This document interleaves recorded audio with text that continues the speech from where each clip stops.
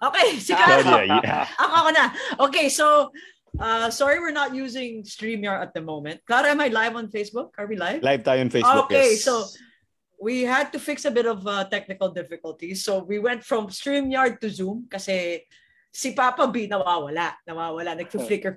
Yeah. Tapos si our guest co-host for today is none other than Papa B. And of course, Papa B. Papa B. And then our main guest, ayan. Main guest, hindi na natin kailangan i-introduce kasi ang dami niyang awards sa PBA, MVP. Di ba? MVP, 9-time All-Star player. 2-time MVP All-Star. Am I correct? One time. Ayan. Multiple PBA champion. And ito, the youngest player to ever be inducted in the 25 greatest PBA players. Tama? You were the youngest, correct? Yeah. Yes. Of course. Although, or so he says. Okay. And of course, we have him here due to the fact that there's a big explosion on the new hot news for this week. A lot of us are sad. Hence the reason we got one of the Mount Rushmore's greatest players of Alaska.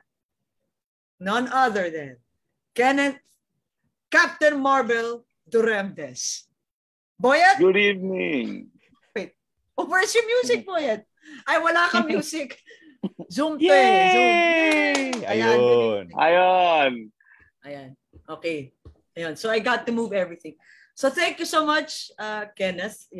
Those that are watching, thank you as well. We can't see your comments because we're using a new platform. Minomonitor ko. So good evening, Pat. Minomonitor mo. Good. Comment na siya kagad. Yes. So, Kenneth, of course, we're gonna have to ask you, Kenneth. How did you actually start basketball, and who influenced you? I started playing basketball back here in the province I was in grade 4. So by that time, wala pa kaming balita kung ano ang basketball sa Manila, which is the PBA. So naririnig lang namin through radios until such time na nung high school na ako. Medyo ako yung one of the tallest here sa nung high school days. And it so happened, doon ko lang din nalaman na ang dad ni Alvin is my kababayan. And there are stories also na narinig ko dito sa mga kasabayan ng papa niya na dito rin siya born but hindi confirmed. Parang yung tatay niya works for the bank before and then he got transferred to Bangko Sentral sa Manila. Kaya yung family niya nag-migrate sa Manila. So, one time nagbakasyon siya and lahat ng mga kakilala niya dito is looking for a player na tulungan niya and dalhin sa Manila. And ako yung sinasuggest ng mga kakilala niya. And then set up a meeting dito and sabi niya kung gusto ko raw maglaro sa Manila. Sabi ko gusto ko pero sabi ko probinsyano po ako, wala ko alam sa Manila, baka mamaya anong mangyari, sabi niya ako bahala sa'yo, ipapasok kita sa Adamson. So it was Alvin's father who Alvin, okay, to Manila. Just to be clear, Kenneth, sinong Alvin? Kasi may Alvin, may Patrimonio, may Alvin. Sino doon? Si the captain, Alvin Patrimonio. Okay, si Patrimonio. Okay. Alvin Patrimonio. So, dinala niya ako sa Adamson and from there it's all me na, hard work na and focus na sa training for my goal to play in the PBA. Was it really always your dream to use basketball as your tool to reach a certain status in life, Kenneth? To me sa akin, an interpretation ko before ng basketball when I was still here in the province is just pure basketball. Never imagine na ganun pala siya kalaki sa Manila. Ganun siya ka-celebrated and it's kind of parang livelihood na Pero pagkaintindi ko dati, basketball lang siya. Pag sa probinsya Laro lang kasi, siya, laro lang siya. Okay. Laro lang siya. And then, nung na-realize ko, nung sa Manila na ako, ganito pala kalaki. And I thought, malaki na ako. I was tall. Eh, Brad, malaki ka naman talaga eh. Wait, how tall were you then? How tall? Alam mo yung 6'3" height ko dito noon, sentro ako. Pero pagdating ko ng Manila, and then my first day in practice, I saw EJ File and Marlu. So can you imagine that? Parang sabi ko, ano tong pinasok ko? Okay, wait. Let's just backtrack a bit, ano. Your first experience in basketball in the big city in Manila nga was collegiate basketball, di ba? So, syempre, just to refresh the memory of our audience, collegiate basketball ang pinasok muna ni Kenneth. Of course, a lot of you know that, and for those who don't, part of the Adamson championship team, which had, sino mga kasama doon? EJ, sino pa? Marlu. Ano pa? Giovanni Pineda. Oy, si Joe. Okay. Erwin Luna, yun yung mga nag-pro. Yun yung mabot ng pros. Erwin. So how was that? Sabi mo nga, just to continue your story, you come to the big city from the province. Nakita mo yung mga higante, sabi mo nga, sa probinsya, okay. Ito na si Marlo Aquino na hindi ko makakalimutan dahil in one interview sabi sa akin ni Marlo, alam mo, Tito Boyet, minsan kasi pag may pinapasahan ako ng tao ng bola, pagdating sa akin, panis na eh. True shot. Kili-kili shot. Hindi ko makakalimutan yun eh. Pagbasa ko sa kanya ng bola, pagdating sa akin, panis na. So you were able to see, coming down to Manila, nakita mo, sentro ko sa probinsya, may mas malaki pa pala sa akin. How did that feel? Yeah. Well, I have no choice. To me, parang, I think nasabi ko, wala akong future dito kung magsasentro pa ako. 6'3". So I decided to change my game. Sabi ko, kailangan dito pagpraktisan ko talaga yung shooting. Kasi kung sa maglalaro ko ng sentro or power forward, walang mangyayari sa akin. So, at the early stage, kinondisyon ko na yung mind ko. Nagkaroon ko ng mindset na ito talagang gagawin ko. Ang training ko everyday, ang extra practices ko, doon na nakafocus sa shooting and doon sa dribbling. So, with my first 2 years nga doon sa school, dahil nga, siyempre, big league na to eh. Mga mabibigat na yung mga kasama ko, mas malalaki. Hindi ako na masyado nabigyan ng breaks.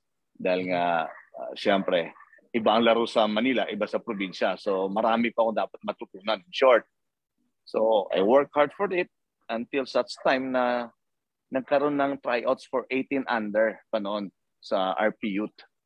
Okay. Oo nga pala, nag-RP Youth ka nga pala. Nag-RP Youth. And luckily, nakuha ako with yung mga kasama ko doon sila, Dennis Espino, Rodney Santos, wow, Michael Orquillas, Patrick Fran, yun yung mga teammates ko. Alam mo, asaya nun, actually, alam mo yung RP Youth na yun, asaya nung team na yun. Yes. Ang saya ng composition ng team.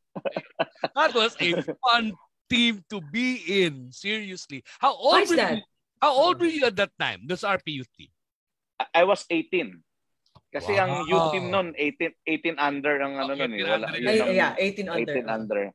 Yeah. So yes, and 18 ka mismo nung napasama ka sa team. Sino pinakabata sa inyo nun? Who was the youngest? If you can recall. Kami ni Dennis Espino pinakabata. 1 month. Wow. Konti lang pala. Kami pinakabata ni Dennis. Majority sa inyo, 18 talaga lahat. Kumbaga, 18. Cutting it close talaga lahat. Okay. Lahat 18. Buwan. Asaya. Saan kayo naglaro nun? Saan kayo pumunta? Where did you travel? Our first international exposure, yung mga pre-tournaments namin, pre-season tournaments, sumali kami sa Guam Invitational Tournament. And nag-champion kami doon, unang sali namin. So, tinalo namin ng Korea doon na nagpadala rin ng team nila na 18 under. And then yung proper tournament na sa Beijing, China noong 1990 yan. And yun lang. Sa crossover nakalaban namin China. Oy, yeah. So hindi kami nakalusot. Ang nangyari lang nag-ano lang kami for bronze na tinalo natin ng Japan noon. Yun na nangyari. Nag-bronze tayo. Okay. Go ahead. Sino coach mo noon? Go ahead. Kenneth?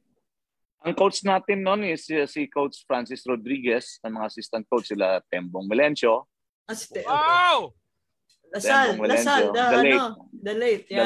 The late Tembong. And sila Horacio Lim. Yun yung mga coaching staff natin noon. Si Claro, 1990. How old were you, Claro? 1990. Born 95 ako, not to take a dig. No. Ayun. So, not to pero while growing up, I'm at the stage where I'm just learning the game, no? So, kita ko si Kenneth, national team and all of that.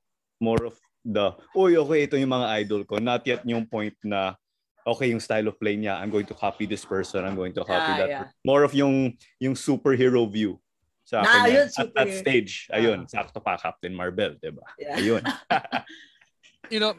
Before we will eventually go to what eventually became Captain Marbel. Captain Marbel. While we are here in the early days of Kenneth. So you have already played for flag and country by representing the Philippines in a youth tournament. How was it getting a championship in Manila via Adamson? How was that? Napaka-special niya kasi in a sense na big time talaga siya to me. Dito marami akong championship sa probinsya eh. Parang sa akin nun parang wala. Champion dito sa mga barangay level, sa schools. Pero pagdating doon, ang first championship ko yung national collegiate namin sa 1991 sa Iloilo. So yun ang first championship na sabi ko, iba pala ang iba yung pride at stake pag nag-champion ka. And actually, 1991, doon na unti-unti na nakikita yung talent ko. That's why nung nag-try out ako ng 1992 pala yun, yung Beijing namin. Nag-try out ako, doon na nakita and doon na ako na-recognize na possible na maging national player. So, yun. So, napaka-importante maging champion. Dahil all eyes sa inyong lahat eh. Dahil yung mga scouts and yung mga coach, yung mga national coaches natin nakafocus dun sa mga collegiate guys. Kasi nung time na yun, amateur lang pinapadala sa national tournaments. Walang pro. Correct. At saka, ito pa isang tanong ko. Galing ka probinsya, Manila, di ba? Galing ka probinsya, napunta ka na Manila. Ang collegiate basketball sa Manila, nasa TV. Yun. Then, may drums. May drums pa. Ayun. Ano yung pakiramdam mo? Diba? May drums pa. Unang, di ba? Siyempre, wala pang big screen sa mga venue nun eh. Pero alam mo, pag nakatutok yung camera sa'yo. Ano yung pakiramdam mo nun? You can tell it. Feeling it. Hindi ko ba, gumagana. Hindi ko na babanggitin yung pangalan pero ako may kilala akong player. Nung nagsimula na sa Manila, alam niya pag yung camera nasa kanya, biglang gagano, no? Sabihin mo na, Papa B. Kilala mo yun, Kenneth? Kilala mo ba yun, Kenneth? Kilala mo yun, Idol natin lahat yun, mga ganun. Yeah. Kilala mo yan, Kenneth Duremdes. Kilala mo. But that's a good question, ha? Good question yun. May story ako dyan. May nagkwento sa akin kung bakit gumagano. Secret lang. Wait, kilala to? May sponsor hair gel. Sige. Naging player niya sa Ginebra and then naging teammate ko sa Alaska. Joey Loizaga. Ayun, okay. May name na kagad. Problem solved. Hi, Joey! Diba? Joey Boy, diba? Conscious. Nagkwento sa akin yan. Nagkwento sa akin yung gano'n. Pero secret yun, secret. Malalim. So kailangan ngayon, i-guess si Joey. Nag-guess nyo ngayon. Joey, ano yung ganun? May sponsor ka ba? Gel. Ite-test ko mamaya sa'yo, Buyet. Ite-text ko mamaya sa'yo kung ano yun. Oh my God! Itatawag ko para safe. Mukhang alam ko kung ano ginagamit ni Joey na product sa buhok niya noon eh. Ay. Alam ko yung tatak noon eh. Mukhang alam ko eh. Pero hindi sponsored. Oh, hindi. Wala pa no kasi wala pang wax noon eh. Wala pa. Okay. Hindi pa uso wax noon. Dalawa lang ang pinapahid mo sa buhok mo. Pomada. Okay, pomada, as in flowers, tancho, yun. Yung pa na, may tancho pa nun eh. Or, in the mga ano na to, Kenneth, mga 80s, no? 80s ba to? Okay. 80s yan, di ba? Gel. Yung mga first permutations of the gel. Walang gel na hindi makintab. Kaya alam mo, yung player, pag naglalagay ng produkto sa buhok, alam mo yun. Tapos pag pinagpapawisan, yung tuwalya, hindi dumadapo sa buhok yun. Dito lang sa noo. Ganon lang yan. Pero hindi man yung hook mo eh. Pero hindi man masisira sa ano yan? Walang diferensya yun. Importante, ayos yung hook mo. Kailangan ayos yung hook mo. Kasi kita Pero may idea ka ba kung bakit gano'n? Wala. Ginagano wala? O sige, kwento mo na. No. Wala. Dahil ba yan? Kasi girlfriend na niya itatago natin sa initials na letter G at letter B? B. Mukhang confirm Papa B based on the reaction. Mukhang yun na yun eh, di ba? Anyway, balik tayo. Ano na tayo? Kinukunan ka ng camera. As a collegiate basketball, may camera, Kenneth Duremdes. Ano pakiramdam mo nun? Wala akong parang hindi ako nako-conscious. Parang sa akin, nakafocus ako sa basketball. Wala, kahit na minsan nakafocus sa'yo, as in wala, hindi ako nako-conscious. Wala akong ginagawang extra movement na unusual sa akin. Normal lang. Ang feeling ko noon, may cameraman o wala, yun pa rin yung nakasanayan ko na yung paglalaro ko dito, na walang camera. So nagkaroon ng camera, wala akong wala. Kasi siyempre, una-una, probinsyano ka eh. So, pag may camera, noon nga, pag may mga interviews, medyo nagtatago pa tayo noon dahil unang sampa natin sa Manila. Ang hirap. Oo, mahirap. So yun.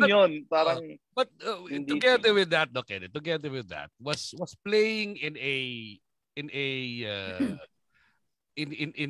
Manila such a big culture shock for you? Did it tama. May culture shock ka, no? Parang ganun. Culture shock. Alam niyo bakit? Dahil merong discrimination. Oh, really? Yes. That's the reality from pag taga-probinsya ka, iba ang trato sa'yo. Iba ang trato ng mga ka-teammates mo, yung mga kasabay mo sa tryouts. Parang ang feeling nila, you don't belong here sa big city. Probinsyano ka lang. Parang you have to prove us na mas magaling kami. Feeling nila talaga angat sila. So, Maynila kami. Ikaw, taga-probinsya ka eh. Yan. Bisaya ka eh. Kinakain mo mais eh. Parang gano'n eh. Mais ka lang. Ganyan. Parang marami. Verbal, lahat, and physical. Na-experience natin yan. So, that adds something to me na ma-motivate lalo. Dahil kailangan ipakita mo sa kanila na mas magaling ka. Kasi pag hindi ka nila respetuhin. Wow. Yan ang lesson. Yes. If I can add, I think sentro ka in the province, tapos legend ka, then nag-transition ka right away to wing? Tama ba yan? Yes. Kamusta yung transition? Normally, players struggle from center pababa. Yung baliktad, no problem. Like Anthony Davis. Pero for you, kamusta yung transition since successful, naging decorated player ka? through hard work lang. Kaya nakuha ko, naging successful ako dahil I have to do it. I have no choice. Mhm. Buti nga doon ako na nakarating doon ako pumasok sa Adamson, may mga giants eh. What if pumasok ako doon sa school na ako lang malaki? Di napilitan ako mag-sentro all the way. Mhm. So, hindi magbabago, hindi mag-change yung tingin ko sa basketball. So, kailangan mag-shift ako right away. So, dahil bata pa ako noon, unang sampa ko sa Manila right after my graduation sa high school. 16 years old na ako noon eh. So wala akong kamag-anak nandoon. So, sikap lang and pinrove ko talaga dahil kailangan talaga siya. Dahil hanggang ngayon, yung parang minsan nagpa-flashback sa akin na sabi ko, yung mga times na pala yun, during those times, kung bumigay ako, wala akong kamag-anak, nabubugbog sa practice physically and verbally, kung may naloob ko, umuwi na ako eh. Bumalik na ako dito sa practice. Sino nga ba coach sa Adamson during that time that you were there? Itong maganda. Dahil sa 4 years ko sa Adamson, 4 din ang coach ko. Kaya tinanong ko yun eh. 1 to 1. 4 na coach 4 to 4. sa Adamson during the 4 years. 4 years. Different coaches. Yes. Different coaches. So system every year. Different coaches. How was that, no? Oo nga, yung adjustment in terms of your playing style. Let's Kenneth, sino muna yung mga coach na yun? Who were they? Ang first coach ko na inabutan doon, si Boy Asque. On my first year. On my second year, pinalitan siya ni Orly Bauzon. Okay, Orly. I know Orly.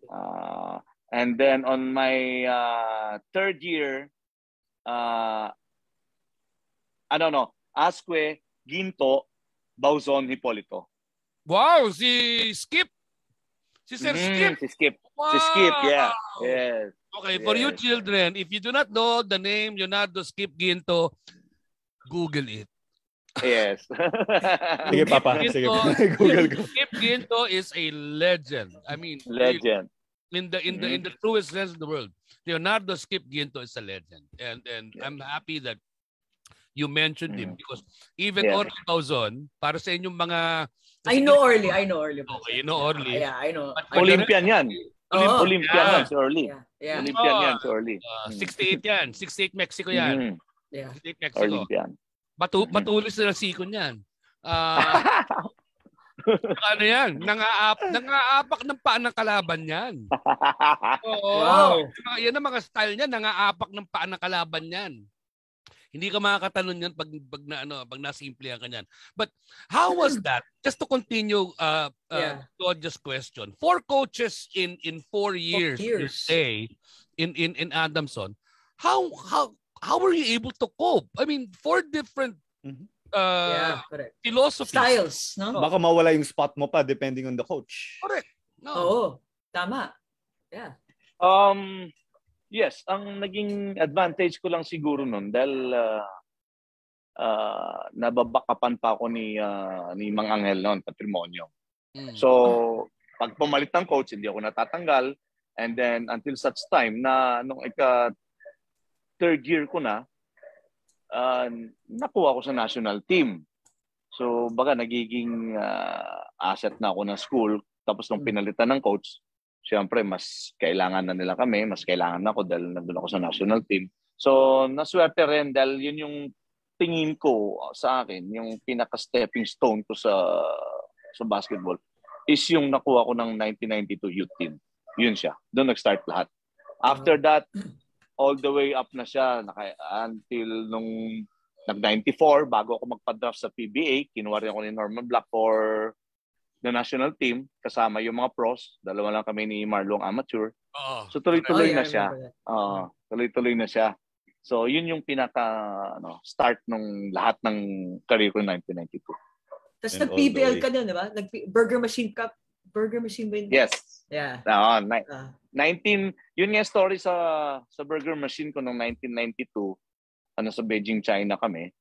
So, habang nagliliga kami doon, nagkakaroon ng drafting sa Pilipinas sa PBL. Okay. May drafting noong 93. Habang naglalaro sila sa Beijing, nagkakapalitan na ng pera. Nagkakaano na dito sa Manila. Okay. So, Ang coach ba that time sa Burger Machine si Chot Reyes. Naging coach mo si Chot Reyes? A very young Chot Reyes. Early coaching career. Assistant na siya nun kay Coach Tim Condi. Hindi pa. Okay. Wala pa. Wow, these were the first forays of Chot as head coach. Okay. So Burger Machine, okay. Burger Machine. Yeah. Okay. So dumating siya sa drafting, siya mismo nagkwento sa akin. Dumating siya sa drafting day dun sa anong hotel 'yon, hindi ko na maalala. Nagalit siya dun sa manager niya kasi second round na hindi pa ako napipick. Available pa yung pangalan ko sa drafting. Nag-slide pala. Sabi niya, pati ba kinukuha? Hindi ba kinukuha? So, ang alam ko noon, ang number 1 pick noon, si Roel Bravo. Yeah, okay. Yung time namin. So, nagulat si Chot, and then nakita pa niya yung pangalan ko, available pa. So, nung kinuha niya ako,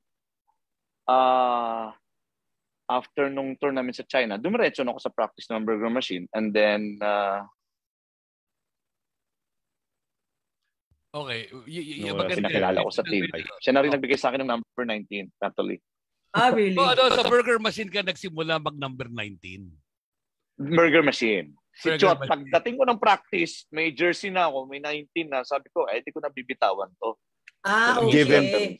Given na kasi. So, given na sa'yo pala yung 19. Sorry, parang yan ang style talaga before assigned yung numbers to players. Assigned. Yes. Pero sa amateur kasi noon, sa mga national team, hindi ka pwedeng mamili ng number. It starts with 4 hanggang 15. 4 to 15. Tapos captain normally is number 4. 4. The captain is always number 4. Yeah. Yes. Number 4. Yes.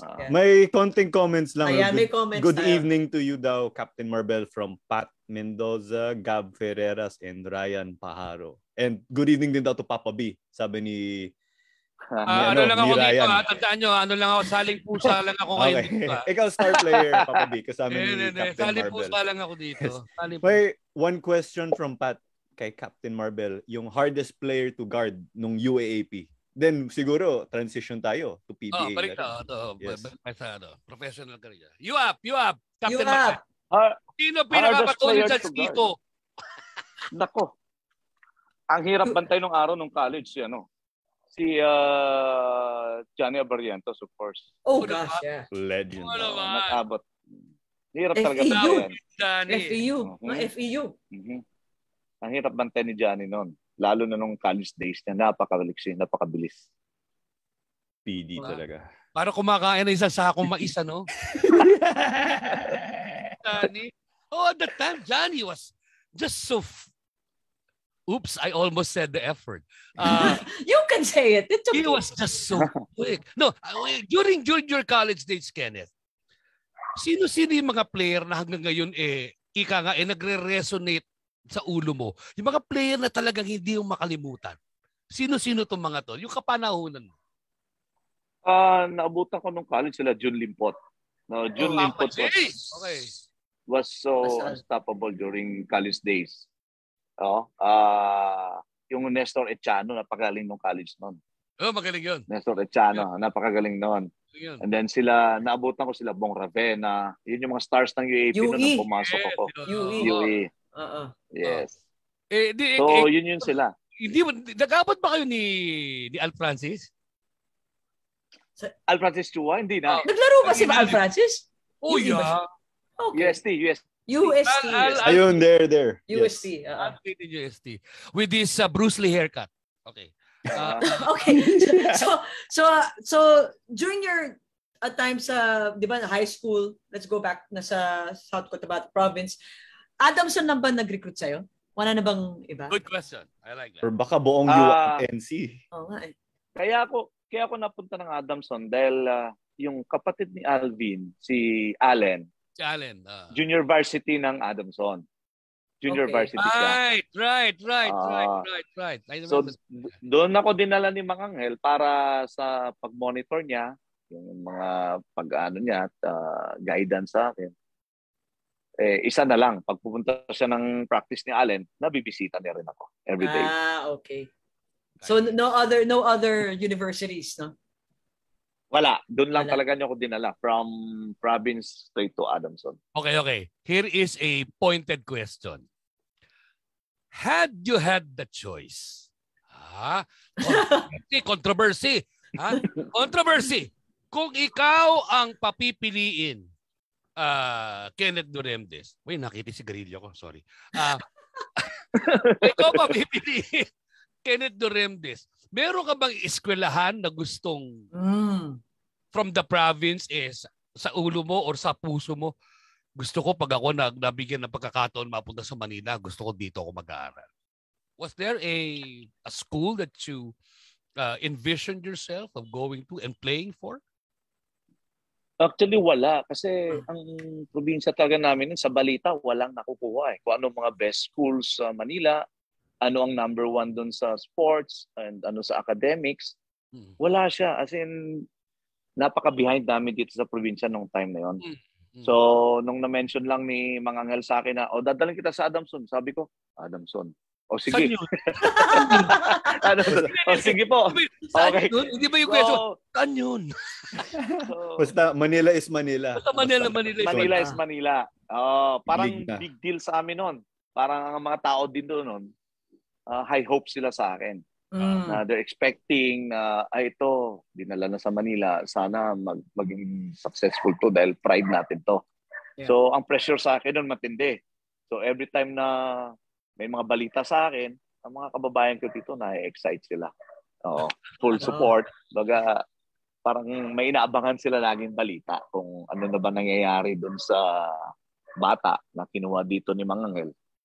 Kung gumagaling na ba, and unti-unti nababasa na sa dyaryo, sa radyo. Wala pang social media noon, no? Wala pang social media. Wala pa. Snail mail. Wala. Pero may pager na noon. May pager na. Okay. May pager na noon. May pager na si Kenneth Duremdes noon. Naalala ko nung college, yung TV noon weekend lang eh. Delayed pa. Hindi siya live. In the province. Hindi, dito sa Manila. Ang UAP. Yeah. Saturday, Sunday lang. Oo, tama. Sunday lang ang ng Silver Star. Tama. Silver Star yun. Ano yun? Kapanahunan na yun ng tao itatagod natin sa pangalan Jimmy Javier. Jimmy. Waki Trillo, Jimmy Javier. Waki Trillo. Yan. Wala pa doon yung taong itatagod natin sa pangalan Bill Velasco. Wala pa siya doon. Wala pa. Kahit nasa PBA na si Bill noon eh. Anyway. Okay. So yun. Okay, so nasa Burger Machine, you played Burger Machine, tapos 1994, nagpa-draft ka na. Yeah. May nagligaw ba sa'yo? The following year, 1995. 95, listed ka for draft. May nag-re-recruit na sa'yo nun? Sunkist mismo or iba? Nung nag-declare na ako ng 1995 for drafting, pinatawag ako agad ng Swift. Okay. Na interesado sila, Swift. So, eventually, doon talaga ako bumagsak sa kanila as third pick overall. Sino ang first pick noong time na yun? Espino EJ File. Espino EJ yun. Wow. Tapos Kenneth. Espino Santa Lucia, EJ Nebra. Okay. Mga cornerstones talaga. Tapos ang Swift, ang coach nun si Yeng? Si Yeng Giao. Inabutan ko si Derek na. Si Derek na. Si Manong na. Okay. Manong Derek na. Si Manong. Teammates mo nun was sina? Verel Meneses. The aerial Nelson Aceitono. Kaya yun. Victoria. Wow. Solid yung team na yun. Solid yung team na yun. Rudy Distrito. Al Solis. Yoyoy Villamin. Balingit din ata. Bonel Balingit. Bonel Balingit. What I'm reading. Solid at all positions. Solid on all positions. Alam mo, nung dumating ka doon, of course, you were not a starter kagad because nga of the depth of the roster, di ba? Who among the players on your first year with Swift, sino doon ang player na talagang binabantayan mo? Tinitingnan mo, pinag-aaralan mo kung paano gumalaw? Who among sa training or sa PBA? Well, not with the PBA. Inside the team. who was the player that sa- you were, yung binabante mo, tinitingnan mo na parang, ay, ito, totoo ko, ito, gusto ko tong teammate ko na to. Ang binabantayan ko doon araw-araw nung nasa Sanchez ako, si Rudy Distrito. Aray! Aray! Hindi ko binamatay yung mga moves nila Verel, mga power play ni Nelson, mga 3-point shots ni Boy Beats, kundi yung ilag ko kay Rudy kasi araw-araw ang dami kong pasa. Ang dami kong tama everyday, as in everyday, kasi pareho kaming wing eh. Oh. So, hindi naman tinatapat ni Manong Derek si Rudy kay Verel, baka masaktan ng superstar ka. So, yung training ground ko everyday si Rudy Distrito. Aray. Oh. Ang dami mo palang kinukwento ko yan. Pinayaman mo pala sa lompas doon, ano? Pinayaman mo sa Tsaka Omega Painkiller mo, pinayaman mo siya. Everyday yun, everyday. Parang sabi ko, dami ko nung pwedeng bantayan ba't si Rudy lagi. Hindi ka napikon? Hindi ka napikon? Hindi ka napikon? Or na-injure. Iba ang kultura ng basketball ng 90s. Okay. Pag malambot ka, lalo ka nilang titirahin. Pag malambot ka, pag nakikita ka nilang umaayaw, umaaray-aray ka dyan, nagdadrama-drama ka dyan, lalo kang kawawa sa mga veterano. Lesson yan. Kaya kahit na masakit titiisin mo para tumigil sila. Okay. Wow. Yes. Yan ang culture noong 90s kasi inabutan ko talaga yung mga no blood, no foul, no harm, no foul. Inabutan ko yan lahat. Oh yeah. Mabigat. That was fun. That was fun to watch. That was fun to watch. Fun to watch. Hard to play siguro. Hard to play pero fun to watch. Yaman din lang na masakit sa katawan, no? As a player. Every day sa practice namin, every day may away, may suntukan. Ha? Sa practice yan. Kwentuhan mo kami. Sige, kwentuhan mo kami. Give us an example. Game. Away yan. Yan yung masaya.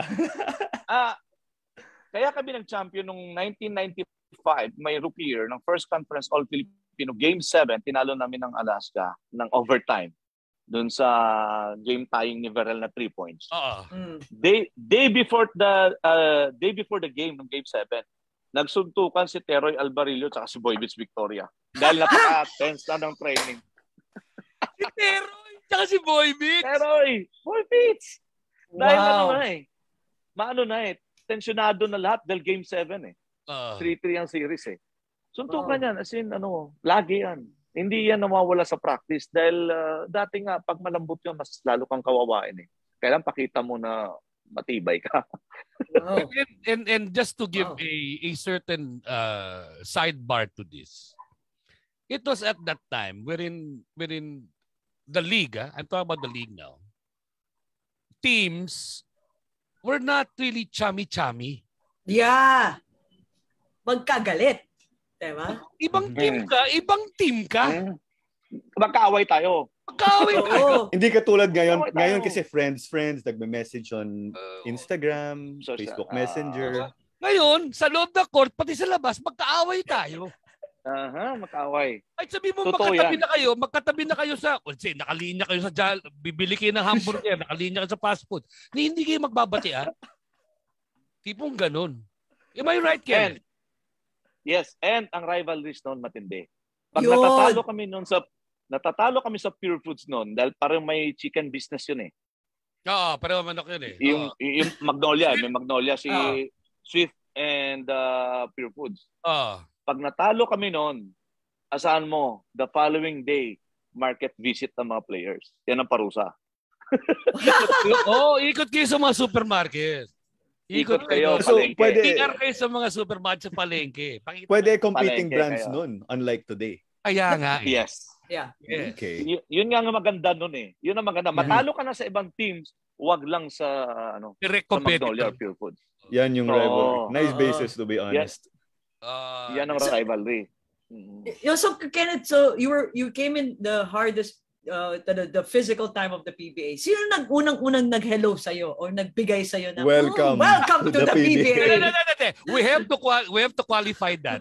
Okay. Because when you say giving the hello, it's a different thing in professional basketball. Well, yeah, okay. But when you say Welcome. Atot na ba? Kiba sa likod. Brother, welcome to the big league. O sige, sabi mo sa amin yung pareho. Yung unang quote-unquote, binigyan ka. Tsaka yung actual na, hello, Kenneth, welcome. Tama-tama, yan talaga. Yan yung linya. Alam bakit yung first game ko sa PBA, sa Cuneta Astrodome yun, against Ginebra. Patay kang bata. Aray ko! Sakit ka agad! Versus the entire Philippines. Against Ginebra. Against Ginebra. Hindi. Klaro, And then, at that time, Ginebra was not the entire Philippines. Hindi pa. Okay.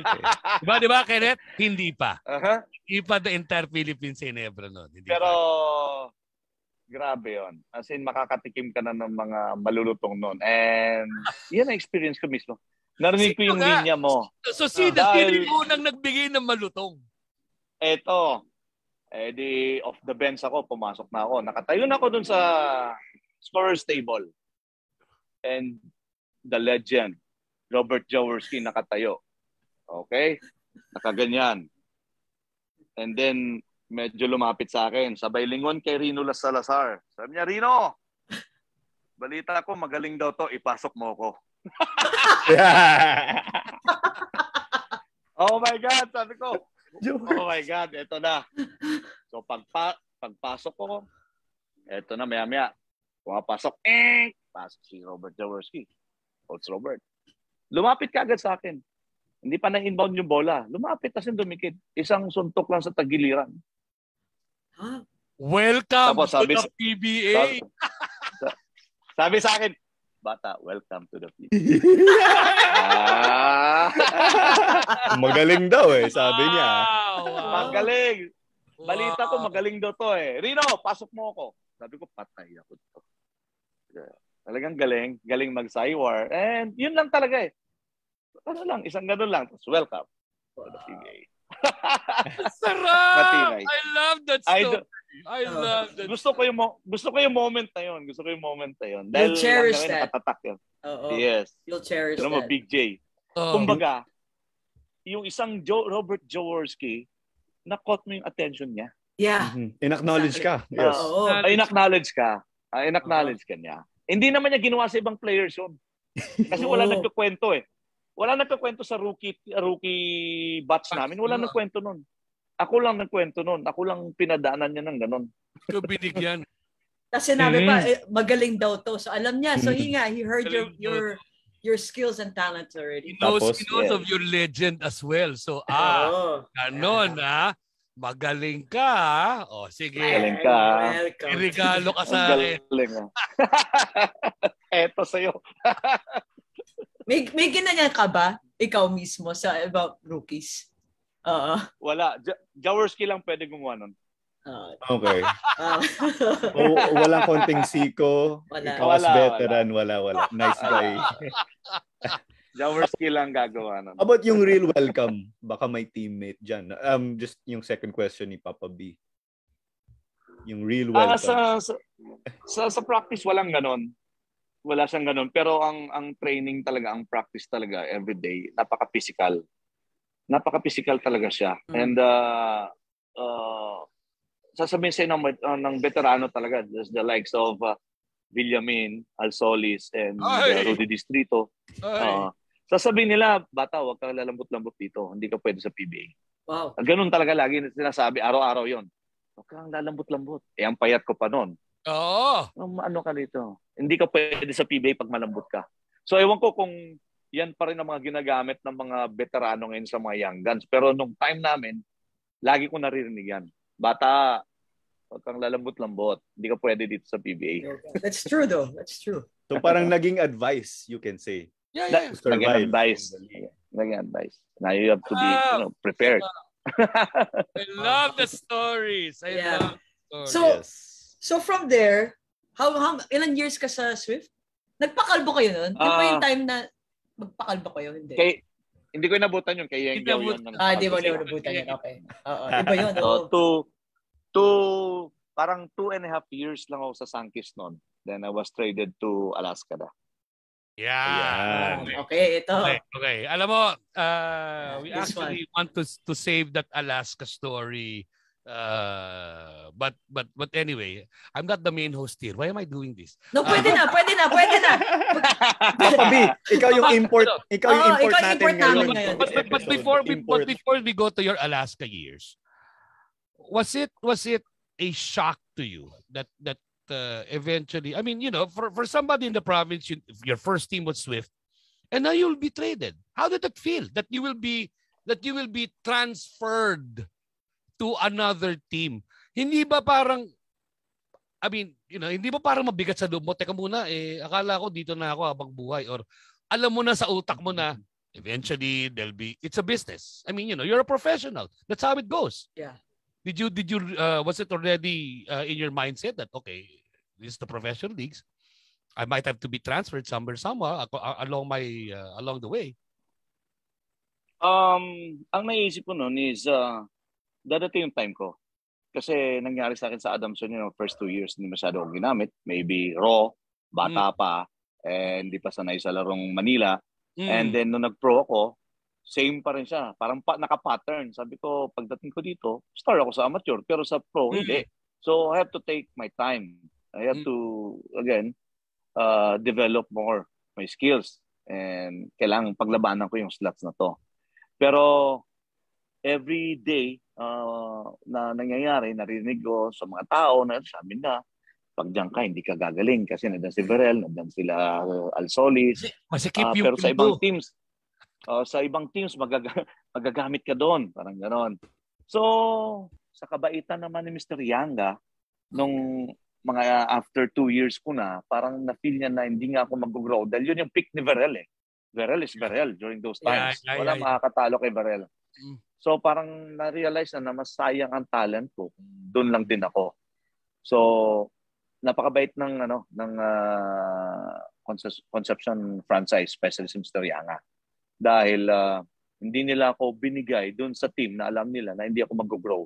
Binigay nila ako sa team na alam nila na magiging successful ang career ko, which is Alaska. Yeah. Alaska, man. Sabi nga nila. Yeah, Alaska, man. And you were traded after their Grand Slam year, no? You were traded to Alaska. Yes. Yeah. 96 sila. Na-trade ako 97 last conference. So there was a lot of pressure on you knowing that, coming from a Grand Slam. Coming from a Grand Slam team, kailangan. Here I am, a newcomer into a Grand Slam team. How was that, Ken? Ang feel ko noon is parang wala naman siyang pressure dahil alam ko itong team na to, it's a winning team. May winning tradition. Yan. And nakikita mo every day, Jolas, Johnny, Bong Hawkins, hindi sila nagpapabaya. Sean Chambers, pagdating ko ng Sean Chambers, parang, why are you sitting? Get your ass there, work out. Treadmill, extra. Sabi ko, ibang kultura dito. Sabi ko, iba na naman. Yeah. So, si Jolas, pag nakita niya na kahit na hindi pa oras ng practice, nakahilata ka lang doon sa couch. Talagang he will call your attention. Libre ang doon, ang treadmill gamitin mo. Oh. So, kasi sila, ginagawa nila eh. Hindi yung utusan kanila, tapos sila nakaupo, hindi. Nagsaset sila na examples doon sa mga new members nila. So, ikaw mismo, makikita mo, may iya ka na, ito, mga veterano, ang gagaling na nito, pero nag-extra pa. So, sasabay ka talaga. That's why, ang Alaska talaga, pag winning tradition, nag-i-start sa training, sa practice. Doon talaga nabubulat. Hindi sila nagpapabaya. No, how was really, I mean, now that they're in the news at the moment, Kenneth, and everybody's been talking about how Fred Oitensu has a 24-year-old was tasked to form a professional basketball team, etc., etc. And you being the newbie in 97 after a Grand Slam, did you instantly feel that professionalism within the organization? We're not talking here about players, coaches, no. And we're talking about the organization in general. The organization to the highest level. Wow. Yung professionalism. Yun talagang nakita ko kaagad. Dahil siguro sa binild talaga ni Boss Fred yan. kung anong sistema, kung paano nyo patatakbuhin. Imagine, yung mga players, siyempre minsan yung mga players nagko-complain yan dahil nga sa stress, sa hard practice. Pero at the end of the day, magtatrabaho lahat. So yun ang nakikita ko, sabi ko, siguro sa sa management. Sa management. So pagdating ng Alaska, sabi ko, iba dito dahil alam mo yun, yung hindi lang yung family ang tinitingnan din nila. They want to be sure na fit ka sa system nila and doon sa organization. Hindi sila basta-basta kukuha ng player na kahit magaling ka, pero hindi ka mag-fit doon sa organization nila. Tested and proven yan. So, yan ang Alaska na yung organization na napakaganda. Dahil magandang binuong foundation ni Boss Fred yan. Nag-invested yan. And these were the years, your years in Alaska gave you that moniker. That's when that moniker came to life. And then MVP. You were also MVP in Alaska. Dahil pagdating ko ng 97, 3 straight conferences kagad nag-champion kami with Alaska. Going into Grand Slam. Going into Grand Slam na kami nung 98, sinacrifice ni Boss Fred yung chance namin mag-Grand Slam dahil pinahiram niya kami sa national team. Jolas, Johnny, and myself. So, nawalan ng key players ang Alaska noon for 3rd conference. So, kaya hindi na Grand Slam. This was the Centennial team. The Centennial. No, that was 98, Centennial team. Okay. This was the Centennial. That was the best year. Yeah, so... So that shows the professionalism of Sir Freddy Tigsu, that he, rather than choosing the Alaska getting another 2nd Grand Slam, he chose country. He chose country. And walang conditions yun. Wala yun. Basta sabi niya, for the national team, my best players, they can play. So, even yung coach, Team Cone, kasama doon. Yeah. and that's my next question. How was it playing under the winningest coach now? Of course, he wasn't really the winningest coach then. Playing under Coach Tim Cone. The triangle offense was still new, I think, in the Philippines at that time. Yeah. All right. Yeah.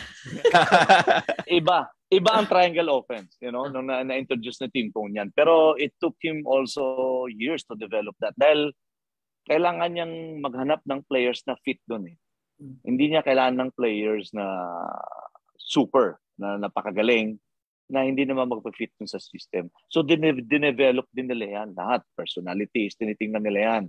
Attitudes. And then yung skills mo, kung pasok ka nga ba dun sa triangle offense na dinedevelop nila. So, iba yung patakbo nung the legend sa coaching sa Team Cone. Oh, yeah. Dahil American way Pag superstar ka, pag wala kang production, wala kang magandang pinractice, you will sit. And then pag masama laro mo, walang superstar. Pare-pareho kayo, makikita mo, pinapagalitan niya. Walang special treatment. And everyday yun, makikita mo, sila ni Jolas ang nag-aaway. Nag-aanuan yan sila ni Jolas. Okay to ano pinag-aawayan nila? Because nga, about following that triangle offense, and Jolas would sometimes have difficulty trying to adapt to it. Ganun ba yun? Hindi naman, kasi si Jolas talaga sa triangle master na yan. Okay. Minsan, alam mo, siyempre si Jolas leader yun So may mga points din siya minsan na napapansin niya. And talagang kakausapin niya sa team straight. Yun ang maganda kay Jolas. Ipapakita niya na leader siya ng team. Minsan, pag mali yung inaano ni team, ilalaban niya yung mga teammates niya. Ganun si Jolas. So kaya minsan nagbabanggaan yan silang dalawa. So si Jolas, makikita mo na, oy, ito yung leader, ito yung team leader talaga siya na mapi-feel mo na nilalaban yung teammates niya. So yun ang makaganda. And I guess for the benefit of our audience, it's not that we're saying that one or the other is wrong. Yeah. But the triangle offense, as it is, has so many variables eh. Di ba? There's so many variations of it that, of course, for somebody who's the coach and for somebody who's the player, there are different viewpoints as to how to execute it. Di ba? So, kaya minsan siguro, nagbabagaan sila ng utak dahil iba yung interpretation ni Jola sa interpretation ni Tim. Hindi na, it's not that one or the other is wrong, but the viewpoint, the perspective is different. So kaya nagkakaroon ng bumping of heads, di ba? Yun lang. Kasi ang triangle offense, ano siya, napakahirap siya kasi it's a read and react system. Read and react. Read and react. Yeah. Read and react siya. So pag 5 doon, hindi nag-react, hindi nag-read yung isa o dalawa doon, patay na siya. Patay na. Hindi na siya triangle. Hindi na siya triangle. Hindi na siya tatakbo. Hindi na siya tatakbo. Maging circle na lang. Circle na siya paikot. Yun, okay. I'll put us out there, Kenneth. The 90s, no? So, I'm a San Miguel fan. Like, die-hard San Miguel fan. So, nung time na nanalo kayo, I hated Alaska.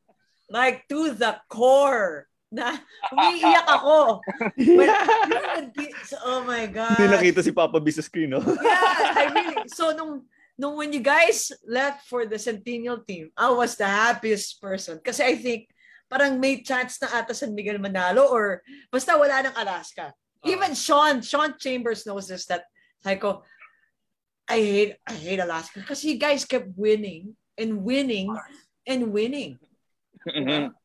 Winning and winning. Against San Miguel tradition. Pa. Oo. San Miguel, Shell, Ginebra, yun yung mga biktima namin dati. Biktima? Sakto talaga yung word, biktima. Sakto. pero Kenneth, sa Alaska, sino yung mga favorite players mo there? Yung mga kalaro mo? Ang Alaska kasi isa yun sa naging foundational yung closeness ng yung band ng players. On and off the court. No, kasi meron kang magaling na coach, meron kang magaling na organization, owner, and then meron kang magaling na leader. Yun nga si Jolas. So maganda ang takbo, yung common goal, isa lang, sineset aside lahat ng personal interest. Ang sinasabi nga ng team lagi nun pag pa-end ng season, hindi usually nananalo ang Alaska players ng individual awards. Bihira nananalo. Pero they're collecting championships. Team-oriented pala. Yes. Team-oriented siya. With a triangle to start. Yes. With a triangle, hindi ka magli-lead sa stats. Wala ka sa scoring. Yeah. Wala ka sa dahil distributed lahat ng bola. So if I can add, posible ba, Komish, your all-time Alaska 5 teammates mo? And then you can choose you can choose to include yourself there kung gusto mo as the wing. Or if not, sideline ka lang. Hindi, pwede. Ano yun? Understood na he's one of the best. For the franchise. Okay. He's one of the understood na si Kenneth is one of the best players in the franchise ever. So but our question to him is, name us your 5 top Alaska players. Pwede by position. My time or present and hindi. Wag na natin palampasin na lampas ng panahon mo. Ayun. Okay. Before your time and during your time. Tama. The best. Malamang hindi mo isasama si Frankie Lim dyan. Si Frankie Lim, kaposisyon niya na si Johnny Abarientos dyan. Yeah. Wag kayong mga kaibigan, wag kayong chismosa kay Frankie Lim. Mahal namin si Frankie. We love Frankie Lim. Okay, so ano yung sagot? Sino yung 5? 5. 5, of course, Johnny, Jolas, and Bongho. 1, 2. Jeff and Poch. Winyo. Lakas ng team na yun. Agree ako doon, Brad. Agree ako doon. Approve ni Papa B. Approve ako doon. Yeah. That's a strong team. That's a strong 5 right there. Mm-hmm. I mean, really, you have Bong at power, You had Poch at center. Center. Diba? You had Johnny at That's point. your point guard. You had Jeff at 2. Kenneth at 3. Well, Kenneth. And then well, you know, you can easily put Kenneth at 3, of course. Yeah. And that triangle would work like magic. Yeah. It did. And it did. Sige, Claude. No, so I'll go back to the news, present news, no. So what are your thoughts nung sa, you know, pag-alis ng Alaska sa PBA? How did it break to you? How did it first get to you? How did you learn about it? The announcement of Fred na hindi niya muna sinabi, ito yung wrinkle, hindi niya sinabi sa liga. Oh, right. He did not inform the board of governors that they will just finish this season, this conference, and that's it. He did not tell the board. How did you find out? Through social media. Walang, also. So it's a sad day. Actually, the whole day hindi ko alam kung anong gagawin ko eh. Wala akong maisip, hindi ko alam kung ano nangyayari. Parang biglang bumigat lang yung katawan ko, hindi ko malaman kung anong gagawin ko. And ang dami mo mababasa sa mga feeds. And then yung mga friends mo, may mga reactions, may mga calls. So, nakakalungkot and imagine ang legacy na maiiwan ng Alaska Aces as organization and yung mga players na naging superstar, mga players na gumanda ang buhay. And ang sa akin dito ang naiisip ko lang is yung present, especially yung mga utilities kung saan sila mapupunta ngayon. Yung mga players, of course, may mapupunta niyan.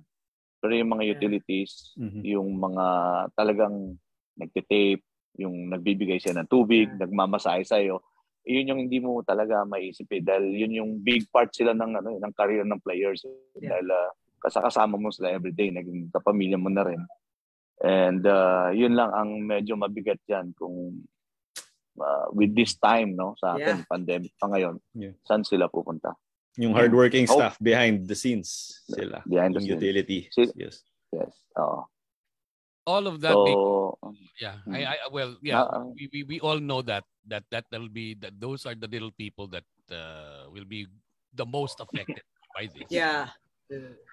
But looking at it now from a league standpoint, you as a former player, a former MVP, a player that really flourished during the Alaska years, your stay with Alaska. How do you now see? We will eventually transition to you being commissioner now. No, now that you are a commissioner of a very popular league as well. How do you see this affecting the landscape of Philippine basketball?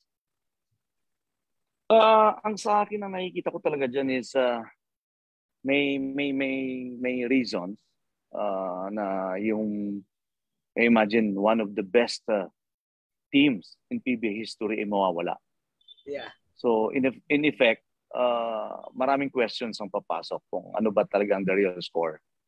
Kung is it maybe time for them to leave the game we love or there are some other reasons.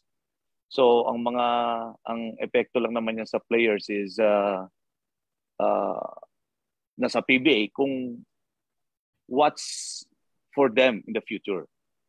And dito naman sa baba, hindi pa naman nagpo-pro and nandito pa naman sa liga namin, okay pa naman sila dahil may mga nakikita silang bright future for them. Pero sa ngayon, yung mga present, dahil ang impact niyan parang hindi nila alam kung ano pa ang career nila for them, kung meron pa ba or that's it also for them.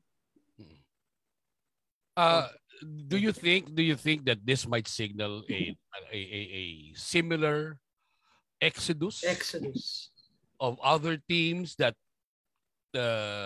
for some people are not getting a fair shake within the PBA system? If it will reach to the boiling point na that yung mga fans is alam na nila na wala ng direction. Kasi nakikita nila ito na ngayong Alaska ang pinaka honest. Pinaka-honest nga, boy, at pinaka-honest nga. One of the quote-unquote the independent teams Honest team. Independent team. Honest, apart from rain or shine, right? Yes, and siguro pag dumating na talaga yan, and nakikita na siguro na yan, nafe-feel na rin ng iba. Yeah. Na mahirap na mag-compete if the playing field is not level. Yeah. Mahirap na.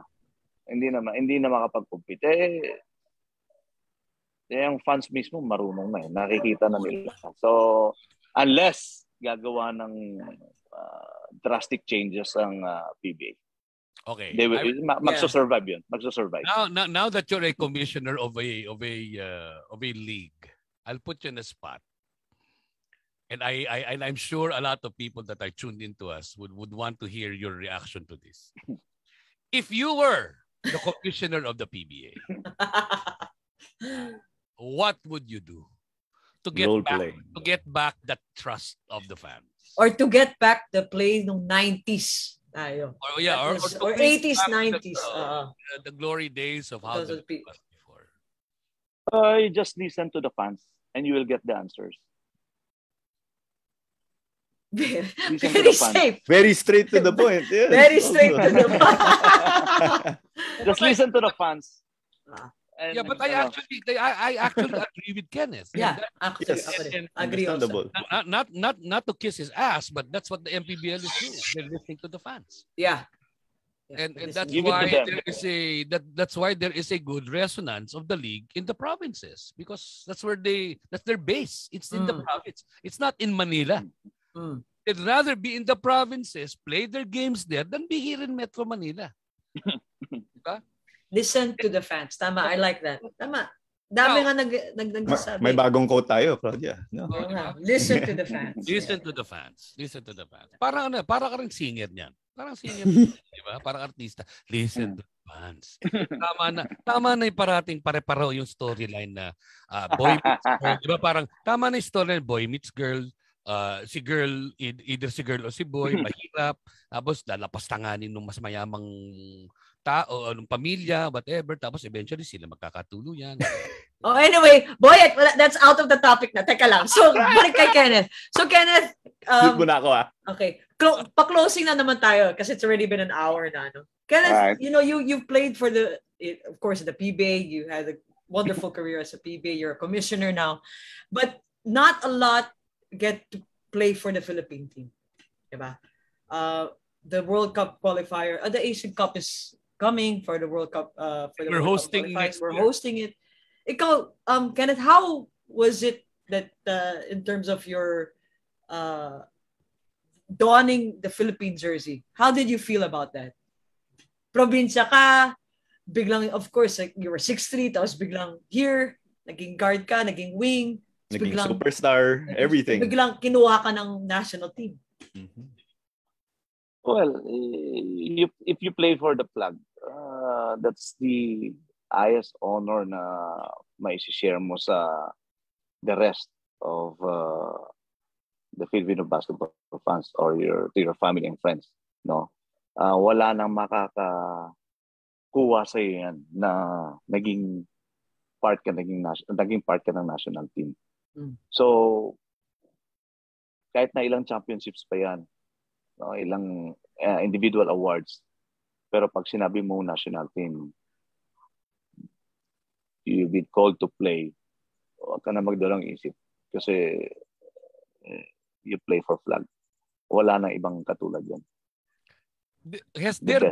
Did it ever happen that when you were wearing the country's colors na when you heard the national anthem in naiyak? Yun, I remember. Yeah, I want to remember nung 1994 yung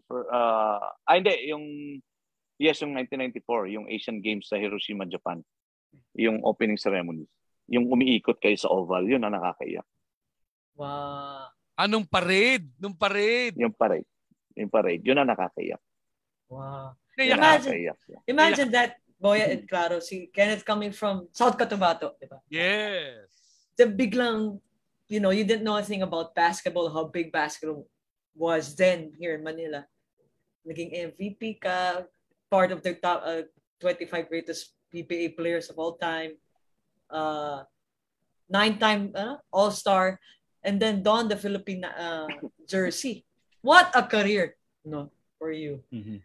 But storybook ending yung part. Storybook ending talaga. Now a commissioner sa ayun pa. Well, di ba? One of the rising leagues. Pero Kenneth, I have one question before Claro could also end. No? Is actually may na kaming two magical questions. Mm-hmm. But my first question, how did you get Captain Marbel? Ayun. Okay. Actually, my hometown, yung old name is Marbel. Right now, it's Coronadal City. So, pero ang old name niya is Marbel. So, siguro, the way I play before, yun nga, sinasabi nila kanina na parang, yun nga, parang marvelous. So, doon nila inano yung name ko na Captain Marbel. I remember si Butch Maniego ang nagbigay sa akin ng moniker na yan. Si Butch yun, si Butch Maniego. Okay. Butch yun, si Butch. The late and the great. Butch Maniego. The late and the great. Butch. The late Butch. No credit to him. Did you like that? Did you... I-approve mo kaagad? Or approve yun, malamang. Yes. Kasi dito ngayon, sa province, yung talagang pagkakilala sa akin. Talaga? Captain? Di ba na? Captain? Ano na yan? Nasa kalye ka, oy, Captain, kamusta? Ganun ba? Captain. Hindi Kenneth ang tawag, Cap. Cap. Yun na nickname. Kala nila piloto, no? Yung mga hindi kilala. Nga. For commish, of course, where do you see yourself 5 years from now? Will you still be doing the same thing or will you move to do other things? Hindi ko masabi. Sa ngayon kasi, sa panahon ngayon, kagaya niyan, yung nangyari sa Alaska, hindi rin natin na-expect yan. So, mangyayari din yan sa iba. Hindi ko rin sinasabing yung liga namin, abutin din ng mga ilang years, ibang liga, magtatagal din. So, biglaan eh. Pero, as much as I want, kung meron pang mga liga na gano'n na basketball league, kung makastay tayo na matagal, it's better pa rin. Or in other leagues, makasama tayo, maging part ng ibang organization, still fine with me kahit saan. Yung sagot natin is oriented for the fans talaga. Galing. Boy, ako, one more question, I'll pass it on to you, boy. Ako naman, Cap, naging Cap na no? Cap na lang, no? Yan na lang. Ang haba ng PBA career mo, and then you also, again, played for the national team. How would you like people to remember you by?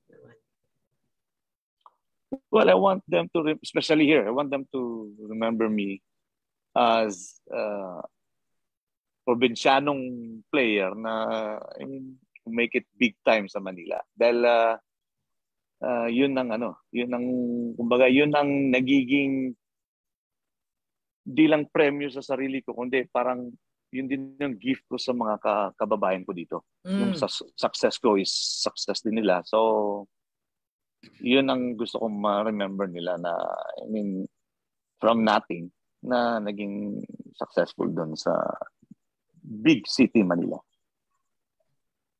Diba? From a provincial town to Manila to being voted as one of the best in the PBA. Boyat! Ako, my parting question will be this. You're now in your 50s, if I'm not mistaken? 40s. 48. What will you tell your 20-year-old self now that you're 40? Ooh. What will you tell your 20-year-old self? 20-year-old self. What will you tell your 20-year-old self now that you are... sige, babaan natin. Your 18-year-old self. What will you tell your 18-year-old self now that you're 30 years older? Well, masarap balikan yung 18-year-old self na sabihin mo na you're still playing at the highest level of basketball compared to, yun na nga, parang yung 18 years old, parang those years na parang sasabihin ko sa sarili ko na it's all challenge from the beginning. It's all hard work. And it's parang wala kang hindi mo kasiguraduhan yung future. Yun yung pinakamaganda nung araw. Yung sabihin ko sa 18-year-old, I'm 18, hindi ko alam kung saan ang direction. Hindi ko alam kung ano. Kumbaga, if you are allowed to time travel. Ngayon, ito, Kenneth Duremdes at 48 years old. Time travel ka. Yeah. Pwede mong bisitahin yung 18-year-old Kenneth Duremdes. Ano yung sasabihin mo kay 18-year-old Kenneth Duremdes ngayon na 48 ka? Baka may straight to the point. What will you tell that 18-year-old Kenneth Duremdes? Huwag mong bantayan si Rudy Distrito. Yun. Or mag-weights ka, matulog ng maaga. Hindi. Kung babalikan, sasabihin ko sa 18-year-old siguro na mahirap. Parang paano mo nagawa yun? What will your word of advice be for an 18-year-old Duremdes that now ang hirap na what word of advice did you give him? Will it be something like, okay, just to give you an idea, will it be something like, sige lang, just do as much and as best as you can now that you're here in Coronadal, because there are bigger things that will await you as you grow older. Yung katipong ganun. What will you tell your 18-year-old self? Sabi nga ni Chloe, pagtanda-tanda mo, maging kwidaw ka sa taong ang pangalan Rudy Distrito. Huwag mong bantayan si Rudy Distrito. Huwag mong bantayan. What will your advice be for him? Your 18-year-old self? Yung advice siguro dun sa 18-year-old Kenneth, parang sasabihin ko na huwag kang bumigay. Yun. Huwag kang bumigay. Parang, nandiyan ka na. Marami ka ng pinagdaanan na hirap. So, tuloy mo. Huwag ka lang I like that. Huwag kang bumigay. Yeah. Thank you very much. I like the answers. Yes. So, last na talaga. Kenneth, shout out sa mga nanonood. Yan. Your thank yous and of course, siguro to the Alaska fans, di ba? The Alaska fans, the Swift fans, the Santa Lucia fans, that have the PBA their career all. Sa lahat na lang ng mga fans, especially dun sa diehard fans ng Alaska, kung napapanood nila tayo ngayon or narinig, sila yung mga taga Iloilo, sila Clary, madami sila. The late Edwin, yung fan ko sa Manila noon, dahil din sa support nila and dun sa pagtsatsaga, at na-inspire tayo sa binibigay nilang suporta noon, napapasalamat tayo sa kanila. And the whole Alaska organization, dahil sila yung nagbigay ng second chance sa career ko.